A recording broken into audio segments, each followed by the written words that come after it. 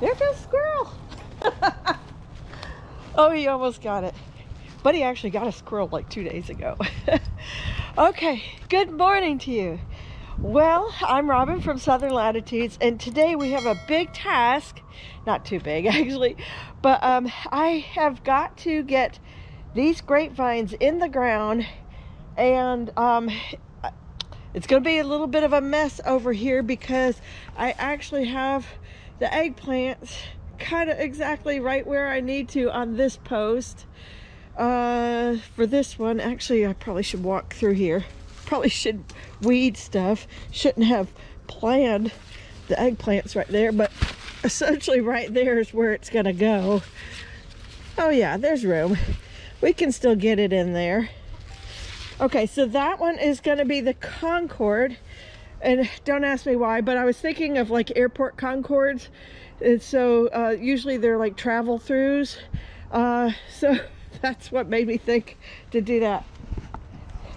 Now, I don't actually know if that's a real definition, but in my mind it is. So that's where we're putting the Concord grape. Then I have the Niagara grape, which makes me think of Niagara Falls. So we're going to have it cascade along the back. That's my thinking. And well, yeah, I don't know for sure that any of these are actually like gonna work. I'm gonna put it right here for right this moment. I gotta clean out this corner. A lot of things. We'll do that in just a second. Well, I don't really know if either of these varieties are gonna work in Florida heat. They sold them in Florida, but that doesn't, as you probably know, that doesn't mean it's gonna work here. They sell a lot of things here for the Florida gardener that don't necessarily work here. Ooh, I gotta get the sun out of my eye. So we're gonna need a couple tools, some gloves, a shovel, and maybe a little hand rake or something like that, just to help me, you know, get through some of that vine. I'm not gonna worry too much about cleaning out these beds. So let me just tell you, yesterday we had 25-mile-per-hour sustained winds with 45-mile-per-hour gusts. So I wanted to do this project yesterday, and there was no way that was going to happen out here with those winds. And so I've tried to get up early, but we already had a big distraction. Jack's alarm didn't go off. So I'm not out here at 7, and I think it's 8:15, 8:30 now. And the winds are starting to pick up again.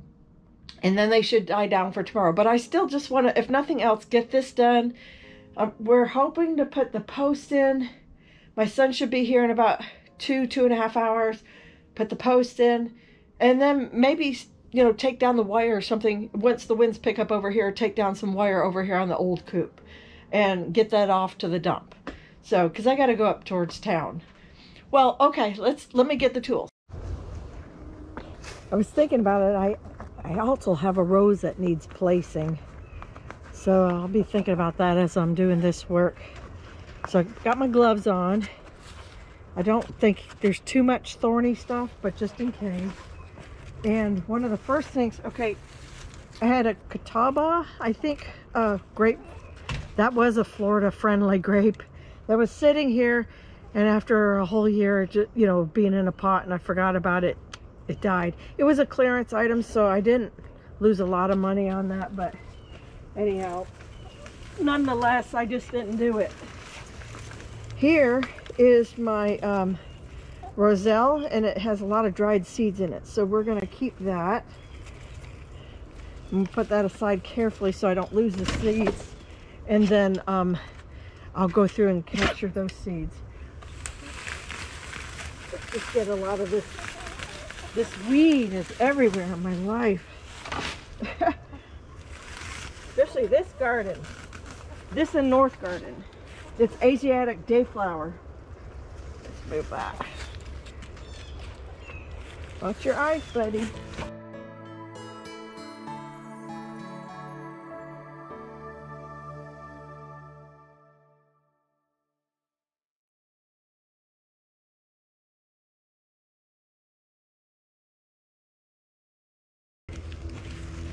Whew, I'm already working up a little bit of a sweat. All right, at least we got the area cleared. And I don't need flannel now. Whew, I just need to get my heart pumping. Okay, next thing. I do have a drip line that goes to this area. So that's what we're gonna do. We're gonna run the drip over to this. I need like about a foot deep on this hole.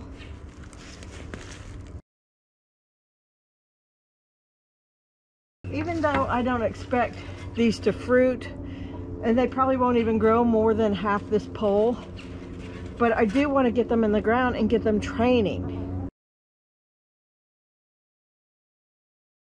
So what I'm doing is we picked this vine. Not because it had this section. Can you see how that goes out? I don't care about that. In fact, that's coming off.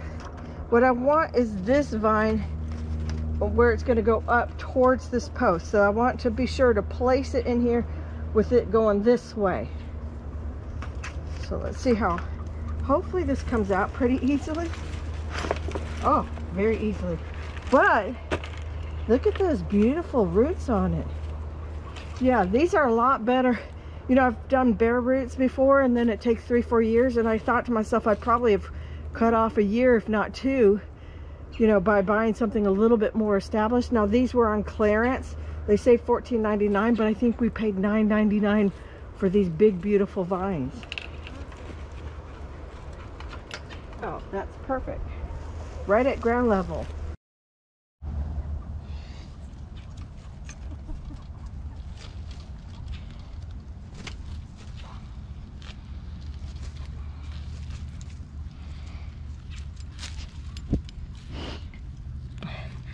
But he knows when the electrical machines are on, when cameras are on. Gotta watch my eyes. Okay.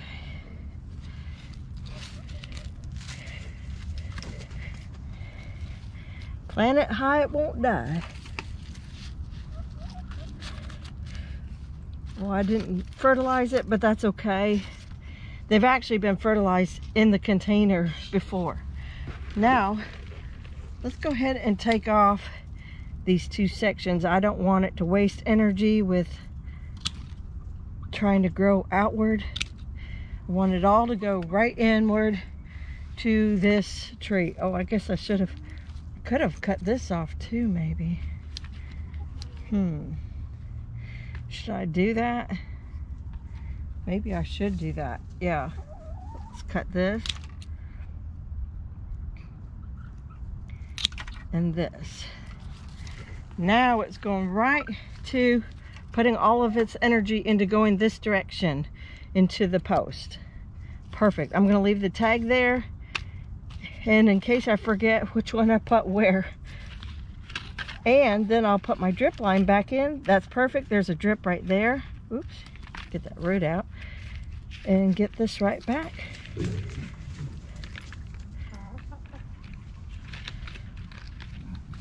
Did you hear Buddy growl? He was going after the squirrels. Okay, there we go. We got water going to it. Perfect. I love this. Okay, so I'm first going to pull this melanzane out because it could come back, but I don't really need this variety, and it was a bug attractor, and so I'm going to pull out that eggplant. I want to leave the azwad and the which I think is this one, and then I want to leave the purple shine over there. No, we had a little problem, so I started a hole right here in front of the post, and it turns out there's like massive roots down there. I don't even know how we got the post in. Tons, big roots. And then, so I went to go this way, more big roots. Maybe the same system, right? And here's a little bit of another root. And so, forgive me for breathing hard, I'm bending over after breakfast.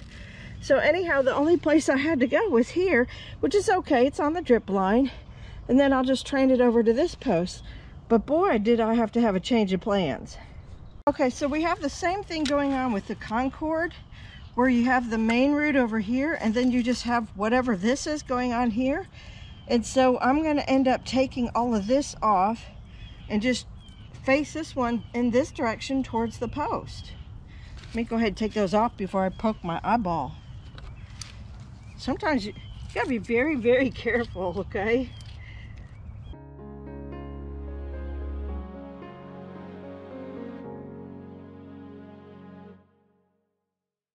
I'm gonna put it a little bit crooked. Here, hopefully you guys can see.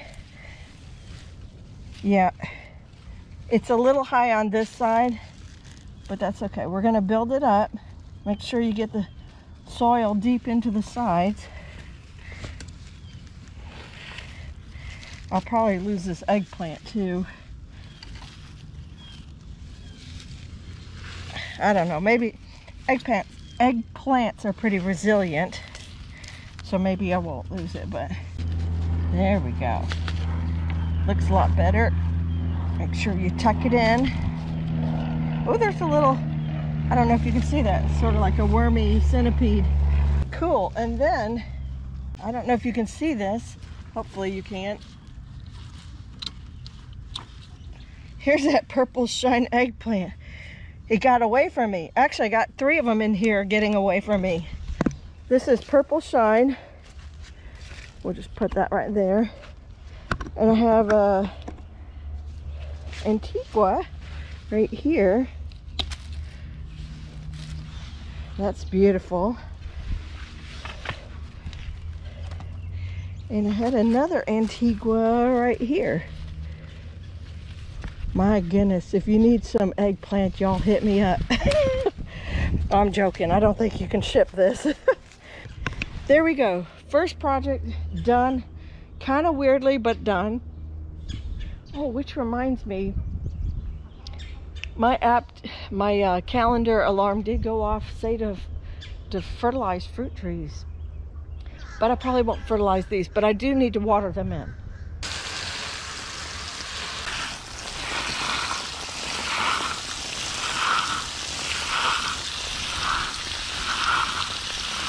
Buddy, you thirsty? What's your whistle? Did I say something you recognize? Oh my goodness, I turned around and realized that I had one more thing I needed to transplant, and that was the white peach that I was going to wait and mow the grass, but I haven't. But the ground is probably nice and soft from, you know, the rains we've had, so there's no time like the present. Let me just get this done, knocked out.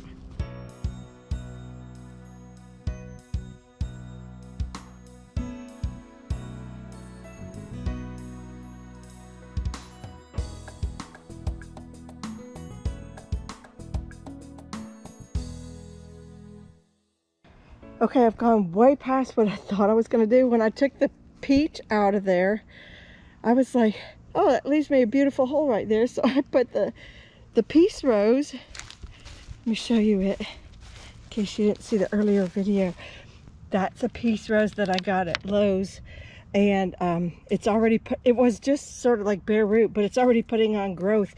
I was like, I got to get this in the ground. So that'll go beautiful. I got irises, I've got marigolds.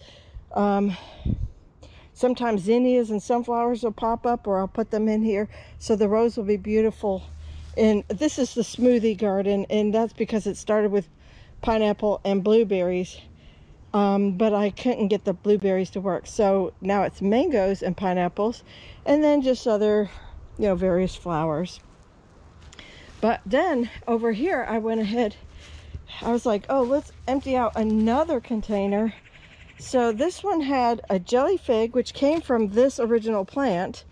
And I'm like, let me just get it out of the container. Let's just group them all kind of together. And then over here is the dwarf everbearing mulberry baby.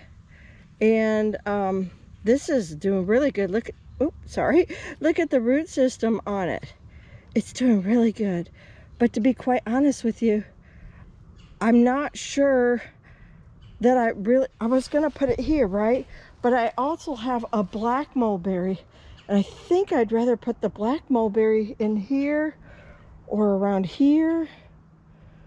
Yeah, I might actually put it right here towards, you know, bring it out a little bit. And I might put the black mulberry in here. Ooh, I don't know, that's pretty tight spacing. Oh, decisions, because I know the black mulberry gets huge. Wait, now that I think about it, I might have a couple irises in here, but mulberries go in smoothies, don't they? I mean, we should maybe think about here. And it can, you know, they're kind of thin and spindly and they grow tall. I don't think it'd affect anything else in here, like the bay laurel or the rose. I think I'll put the baby mulberry right here. Yeah, and then it can just kind of take up this whole space.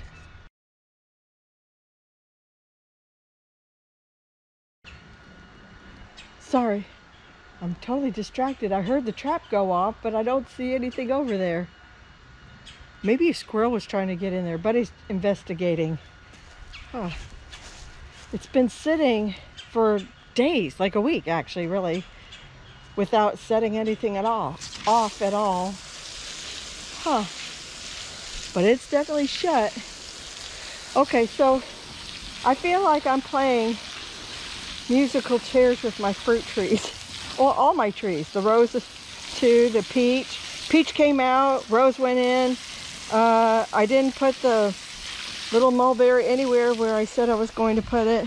Oh, well, where I was thinking I would put it. I accidentally messed up.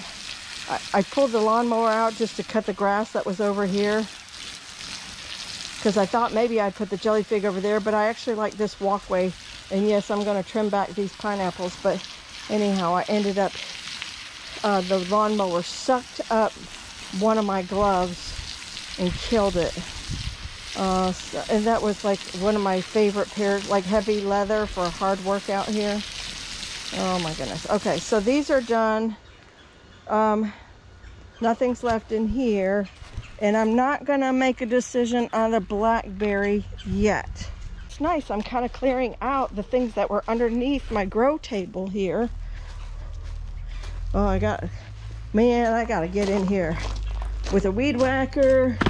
This is my pile of empty pots I gotta make decisions on. I'm saving that soil. But yeah, it's time to clear out everything under here. This is that had a Darrow-y blueberry in it. It died. Yeah, I tell you, I'm 0 for a lot on the blueberries there. One of the last things I need to do before my son arrives to help me with this, we're going to put up a new trellising system this week for the blackberries. And you know, they usually bloom, I know some people get them to bloom around April, but I have found that because these are in a little bit of the shade of the food forest, you can see some sun coming through, but they get a tremendous amount of shade. And so before he gets here to do that, I have got some untying to do, and I can probably pull these posts. I'm going to try to get this main vine. I don't know, they need some definite training and trimming, cleaning up, getting all this ready for him to just walk in and put the posts in. As far as I'm concerned, if he just puts one there and then puts one over here, I'm good. I don't need the middle one. We can cut out the middleman. And that way we'll just be able to put two really strong, sort of like, is it a steel cord cable or something like that? We'll put those on in there and then train the blackberries onto them. And that'll eliminate this wobbliness, and it's just unattractive things that we're not liking. So, and as it gets bigger, it's going to need more support. It's already kind of fading under the support that it has.